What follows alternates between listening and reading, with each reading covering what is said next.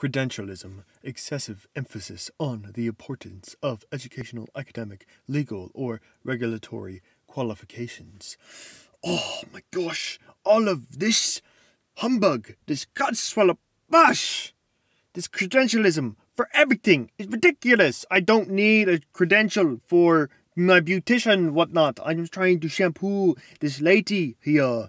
I'm getting paid to shampoo. It's not a big deal. She's not going to get hurt. I'm not using acid. I'm not using battery acid to freaking do the shampoos. I just want to shampoo in peace. Why? Why do I need credentials for this? It's just shampoo and I rub it in. No. Oh, I got the job. I need, what, 600 hours? Of what? Paperwork? Multiple choice tests? No. No, please, no.